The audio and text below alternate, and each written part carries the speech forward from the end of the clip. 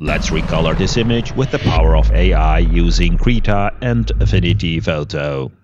Here I have a black and white image in Affinity Photo. So the first thing we need to do is to get it into Krita. I'll copy the image in Affinity Photo and then switch to Krita.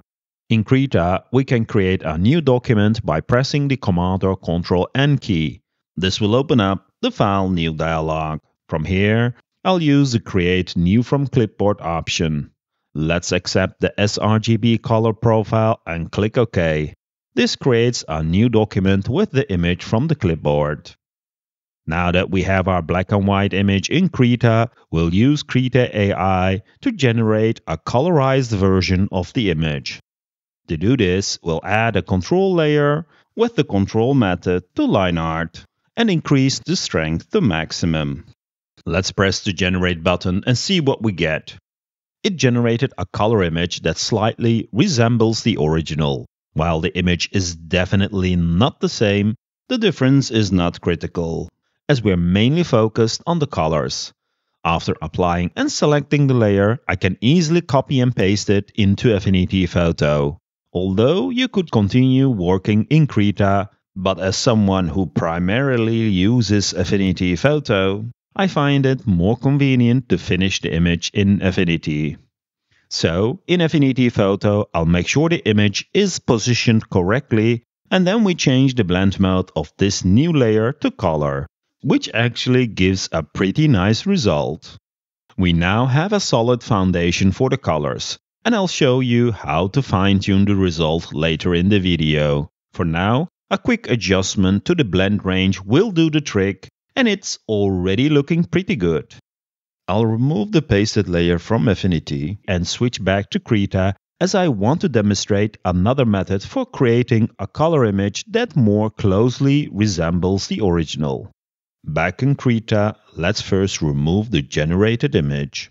In the Krita AI panel, instead of pressing the Generate button, we're going to create a new control layer. The control layer type is still line art, and the layer it refers to will be the background layer, which is basically the black and white image we pasted earlier from Affinity.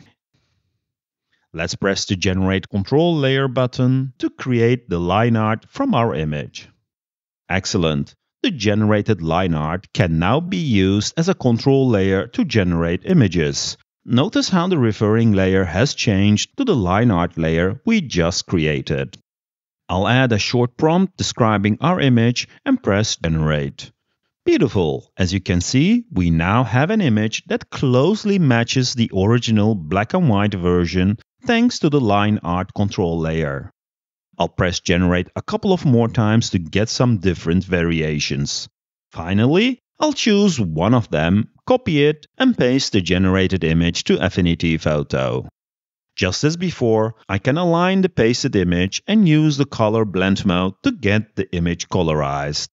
Depending on the generated image, the result will not be perfect. So here are a couple of adjustments we can do to make the colorization look natural.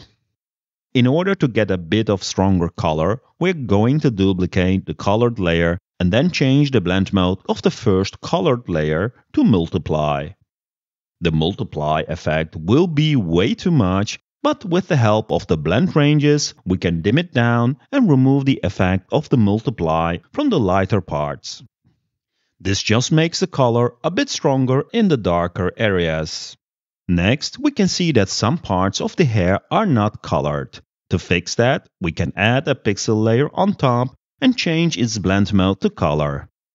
I'll pick a color from the image and paint over the pieces of hair that are missing color. Once finished painting, we can change the blend range so that the painted color mainly targets the lighter hair. Since the layer we used earlier in Multiply has darkened the overall image, we can add a curves adjustment on top to brighten up the image to our liking. I'll add another pixel layer just below the curves adjustment and set its blend mode to color. We can now paint on this pixel layer to correct the remaining coloring errors, which in this case is mostly in the hair. Also, let's not forget to fine-tune the blend range to make the painted colors blend more naturally. That looks pretty cool. Here is the before and here is the after. Now that we have a colored image, we can adjust it as a regular color image. For instance, I find the image a bit too red. I'll add a selective color adjustment, reduce the reds, and shift the tone slightly towards a greenish hue. Pretty awesome. Remember to experiment with different generations in Krita AI to get colors you're looking for. For example, you can try a digital art style for generation. As we are only interested in the colors, it could work out nicely.